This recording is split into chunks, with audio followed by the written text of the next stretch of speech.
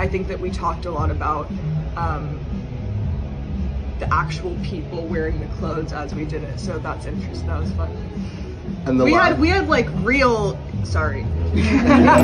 In light of Jessica Chastain opening her new fashion line, let's revisit some celeb fashion lines that struck gold. Number 1. Savage X Fenty. Now the most iconic one of them all has got to be Rihanna's inclusive fashion brand Savage X Fenty. While this primarily focuses on lingerie, there's something for everyone from sleepwear to sportswear. So much evolution. We started off in Barclays. There's so much talent in this show that's what actually makes it. It's the thing that evolves. It's the thing that changes and molds into this new creation every time. Number 2. Victoria Beckham. 90s fashion icon Posh Spice, or Victoria Beckham, launched her own fashion line in 2008. Today, her namesake label is one of the leading names in women's wear, with her designing all of her products from scratch. They also sell accessories, purses, and even shapewear.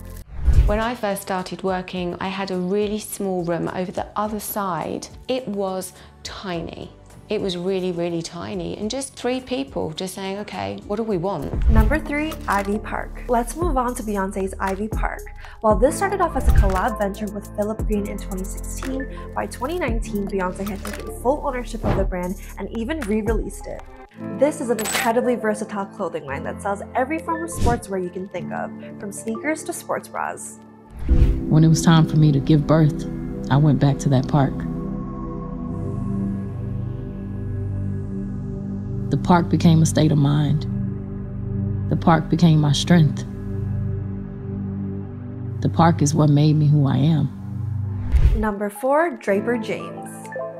Honestly, what can't Reese Witherspoon do? Between acting, producing, directing, founding a book club, and parenting 3 kids, our guest is as good as yours when it comes to how she also finds the time to design a clothing line.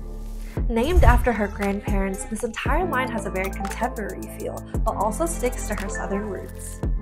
Look good, feel good, do good. That's just a little something my grandmother Dorothea used to say to me growing up.